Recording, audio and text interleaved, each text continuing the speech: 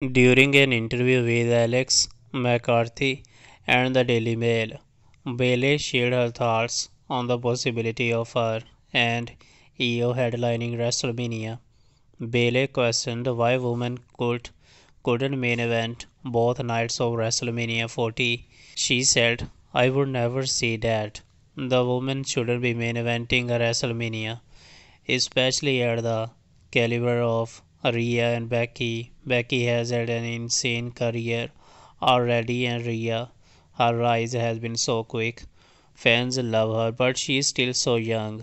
Rhea, you got time to main event WrestleMania some other time because this year is mine and yours year. She also said, this year has been the role model's year, starting at Royal Rumble. Okay, and I have been doing this for a long time, and I have been fighting for this for a long time. Becky Lynch had her main event spot, so it is time for the role model to take this main event spot.